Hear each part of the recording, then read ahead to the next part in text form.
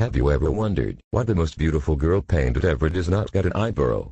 Well, at the time when the greatest artist Da Vinci painted her, she did have an eyebrow, according to the Prussian engineer Pascal Cotter's experiment. That is 240 megapixel scans of the painting revealed some traces of the Mona Lisa's left brow.